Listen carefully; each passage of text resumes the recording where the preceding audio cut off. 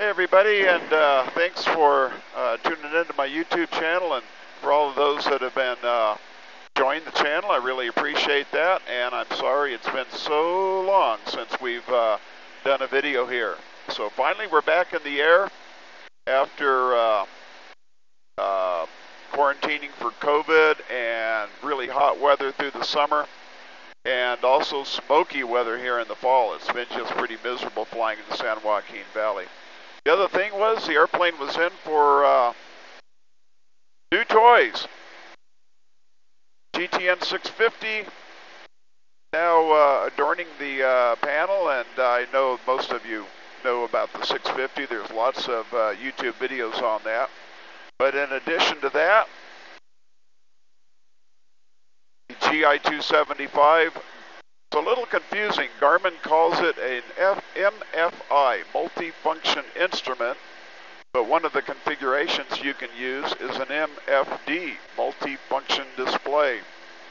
So I know that can get a little bit confusing. So I just wanted to go through the different screens here on the GI 275 MFD and kind of explain why I thought it was a nice addition to the GTN 650.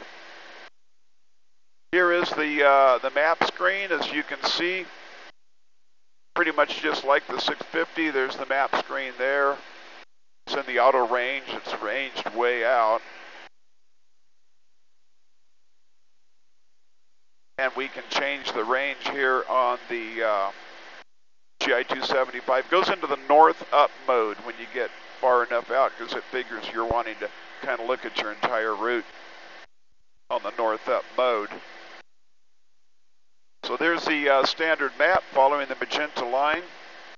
You can switch it over to the HSI mode. Really don't know why you'd want to do that. I've got dual G5s, but that's a nice standby. Going to the next page, it combines HSI and the map, pulling information from the 650 as far as the route, flight plan, and current position. One more click over. This is a nice display. It's completely configurable to whatever you'd like it to say. We're heading for Los Banos Airport right now. We're 86 miles from it, southeast of Los Banos. All of these fields you can make whatever you want. I've got ETA and ETE to destination. The current time, our ground speed, we're kind of loafing here at 130 knots, got the power back to 60%. And I just threw the minimum safe altitude and your what they call geometric sea level altitude, which is based off the GPS. So quick way to get the what's the minimum safe altitude here where we are. I put it on that screen. Again, there's lots of other things you can put on there if you want. Here's the main reason why I thought it would be a nice addition to the panel. Instead of having the 650 on the traffic display, we've got a nice traffic display right here. That's kind of what I intend to leave it on most of the time. Let's see if we back out a bit here. There we see a couple airplanes quite a ways away from us. And if you touch it, right up at the top, it tells us that's November 9658 Kilo, light aircraft, and it gives you all the information for what that airplane's doing. Pretty amazing. One more over to the weather screen. And we're probably, whoops, maybe too far away. Oh, there we go.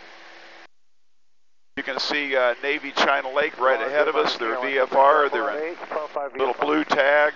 Fresno up here. And if you touch it, hit info. Yeah, I actually hit Bakersfield there, but there's the latest weather for Bakersfield. So again, you can pull up weather right here, not have to go over to the 650 screen. We'll go back. Terrain. really a factor for us. If we back way out, we can see the Sierra Nevada mountains way over here on the right side. Now here's a cool feature. The CDI, obviously it's showing our GPS. We're centered up, letting the autopilot track it.